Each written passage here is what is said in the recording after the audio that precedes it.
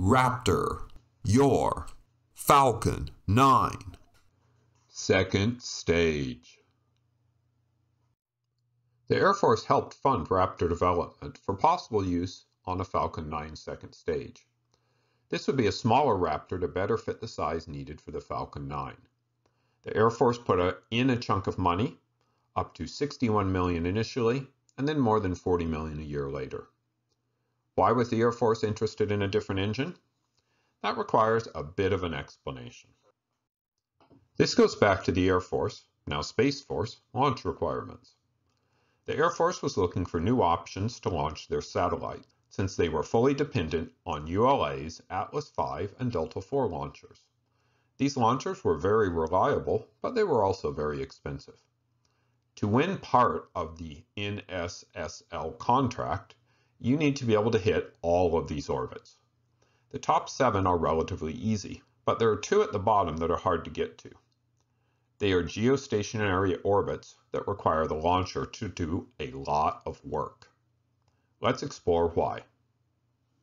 Here's a diagram that should help. The goal for a geostationary payload is to get out to about 36,000 kilometers and establish a circular orbit. This first diagram shows the launch, with the red part showing powered launch and the yellow part showing a long coast phase. This initial boost puts the payload into what is known as a geostationary transfer orbit. But there's a problem. Only the high part of the orbit, or apogee, is at the proper altitude. The lower part of the orbit, or perigee, is still close to the Earth. To get to the proper orbit, we need to have a circular orbit. This is done by thrusting at the apogee, and we can progressively change the orbit to one that is more circular, until we finally hit the circular orbit that we want. There may also be an adjustment to the orbital inclination at the same time. There are 3 basic ways to do this. The first is with hypergolic thrusters built into the payload. These thrusters put out quite a bit of thrust, so they can circularize the orbit in 1 to 3 burns. This was the most common way of doing circularization for a long time, although it does have relatively low ISP in the thrusters and therefore a lower payload capacity. The second way of doing this is to use ion thrusters, sometimes known as electric propulsion, on the payload. These thrusters put out very low thrust and therefore need to run continuously for months to circularize the orbit.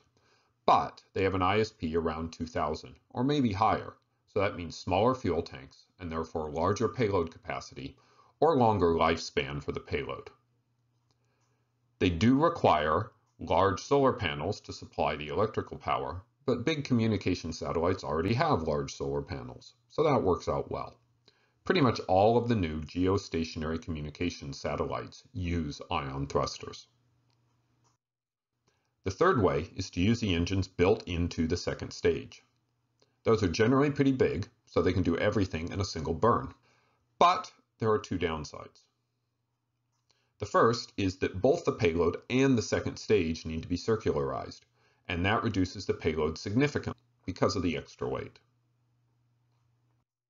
The second is that it takes a long time to get out there, 5 hours or more, and that means the second stage needs to last that long so that it can perform the burn.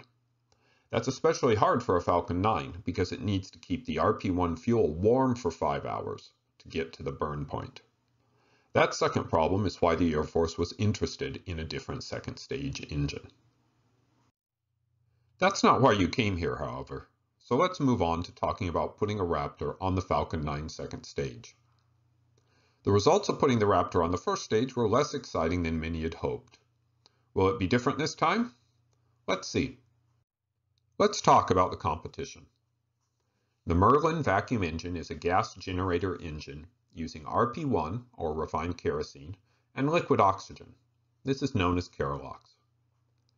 Going up against the Merlin is the Raptor, a full-flow staged combustion engine using liquid methane and liquid oxygen, or methalox. And just to have some fun, I decided to add in the venerable RS-25, or Space Shuttle main engine. It's a fuel-rich, staged combustion engine using liquid hydrogen and liquid oxygen. or hydrolox. Going through some parameters, the Merlin puts out 981 kilonewtons of thrust. The Raptor puts out around 2,000 kilonewtons. All these Raptor numbers are estimates. And the RS-25 puts out 2,280 kilonewtons. For ISP, the Merlin has a healthy 348, the Raptor 380, and the RS-25 wins with an ISP of 452.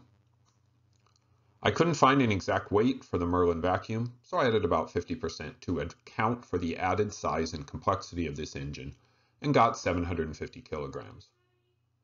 The Raptor is probably around 2,000 kilograms, and the RS-25 is a hefty 3,177 kilograms. Finally, the nozzle size of the Merlin is 3.03 meters, which fits inside the 3.7 meter diameter of the Falcon 9. The Raptor is smaller at about 2.5 meters, and the RS-25 is still smaller at 2.4 meters. There's an interesting question here. Why do these big vacuum engines have such a smaller nozzle than the Merlin? Both the Raptor and the RS-25 have regenerative nozzles that are cooled by passing one of the propellants through them. But if you want to test them before launch, and you do, they need to have nozzles that are small enough to remain stable at sea level. And of course, the RS-25 had to function at liftoff for the shuttle. Most of the Merlin nozzle has no cooling channels, so it can be tested before most of the nozzle is attached. The Raptor also has to fit in the space provided in Starship.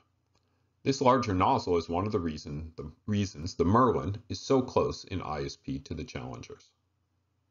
We'll start by seeing how our engine choices affect our propellant load. The Merlin burns RP1, which has a density of 840 kilograms per cubic meter, and runs at a mixture ratio of 2.36 parts oxygen to 1 part RP1 by mass. If we know the second stage holds about 100 cubic meters of propellant, that amounts to 63% liquid oxygen and 37% RP1 by volume. The total amount of propellant is about 111,000 kilograms. Moving on to the Raptor, it burns liquid methane, which has a density of 445 kilograms per cubic meter, which is about half the density of RP1. That would lead us to expect it to require about double the space for the liquid methane. But the mixture ratio is higher, more liquid oxygen, so when we do the math, it turns out that the stage would be 56% LOX and 44% liquid methane. Removing some LOX and replacing the RP1 with liquid methane reduces the mass of the propellant we can carry down to about 90,000 kilograms, or about 20% less. Finally, the RS-25 burns liquid hydrogen with a density of only 71 kilograms per cubic meter. It makes up for it a bit by having a high mixture ratio of 6.03 to 1, but even with that, we end up with a LOX tank that's only 25% the total volume, and the remaining 75% is needed for liquid hydrogen.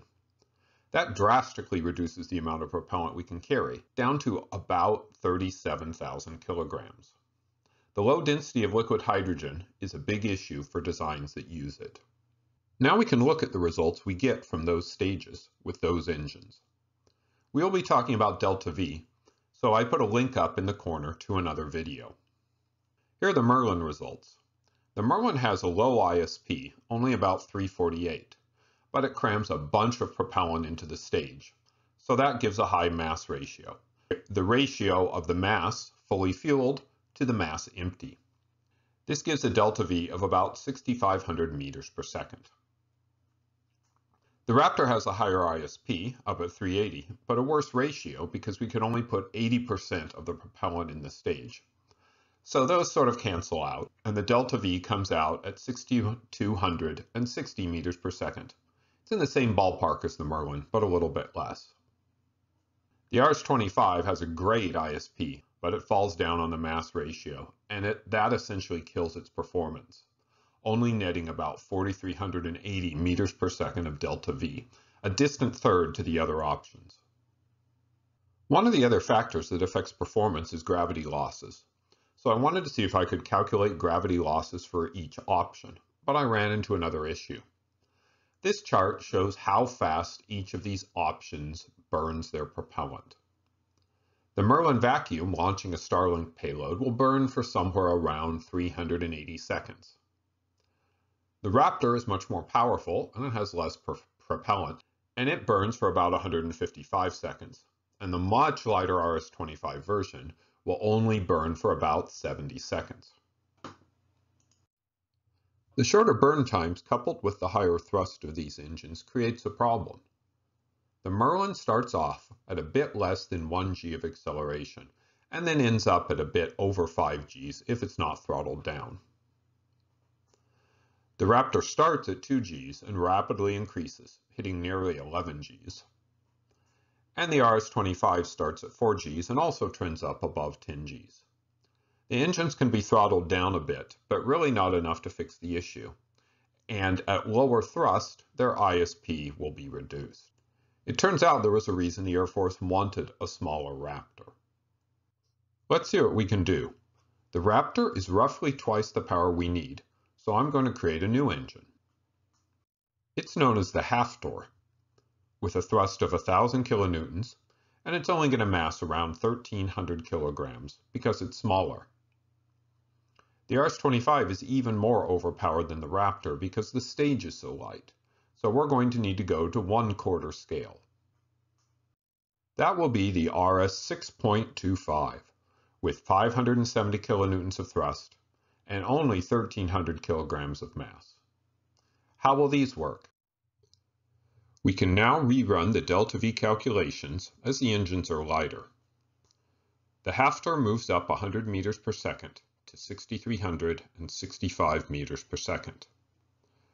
The RS-6.25 moves up 250 meters per second to 4,630 meters per second.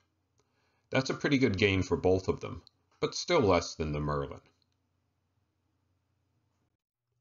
Now we can flip back and look at our graph of remaining propellant, and we can see that now both of the candidate motors run for a whole lot longer. The Raptor runs for 330 seconds, and the RS-6.25 runs for about 285 seconds. And that's much more reasonable. With the new acceleration graph, we can see the Raptor reaches about the same acceleration as the Merlin. It finishes a bit faster, so it's going to gain a little bit in gravity losses, which will put the Merlin and the Raptor closer together. The RS-6.25 follows a similar curve to the other engines, but it kind of burns out a bit too early because of the amount of propellant. It's not really possible to give it both the higher thrust and the longer burn time because of the lack of propellant mass. Now that we've done our analysis, I think we can reach a few conclusions. The Raptor upper stage doesn't look like it has any real advantages over the Merlin, and the RS-6.25 lags far behind, as it simply does not pack enough propellant to be competitive. So, why would you want to do the Raptor? Not so fast.